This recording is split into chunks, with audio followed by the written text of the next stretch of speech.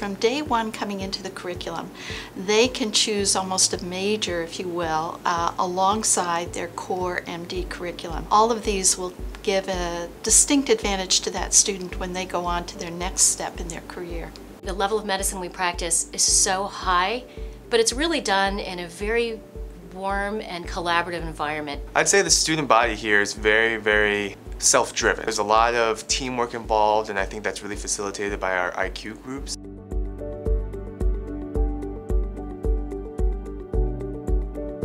Our IQ groups are awesome. I think that it really focuses on an active learning process. So you're learning this material so that you can get into these sessions and teach your classmates. During those weeks, you're working very closely with each other and helping each other learn and answering questions for each other.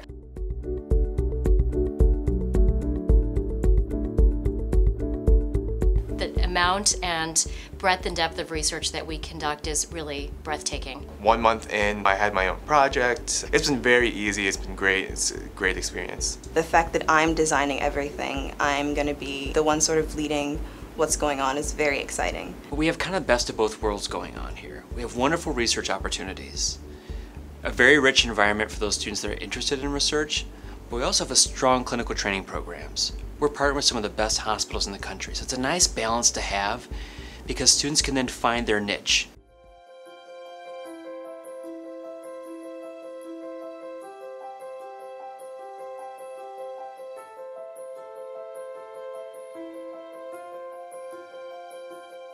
CASE having so many affiliations gives you a wide variety of different types of practice that you could go into.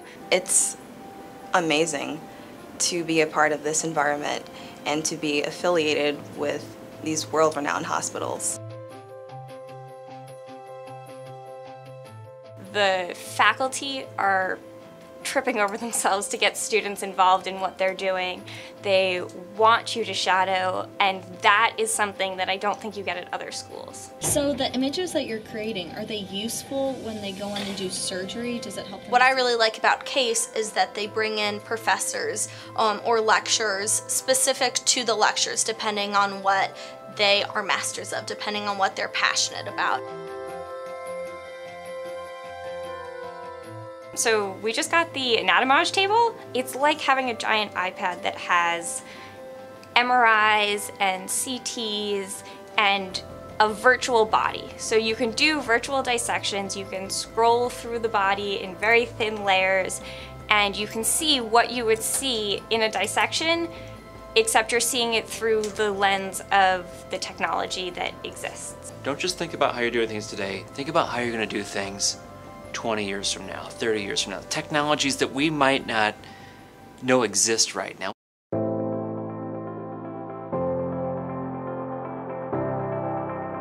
Cleveland is a great city to be in. There's a lot of fun things that you can do here, a lot of sports teams, a lot of cool restaurants to go to. Cost of living is very, very cheap. I have a bedroom, a kitchen, a dining room, and a living room all to myself, and I'm paying a fraction of what you would get at San Francisco or New York. I like it because it's the blend of a city and a suburb. It has everything that you would want about a big city. It has the museums. I love the art museum. It has a natural history museum.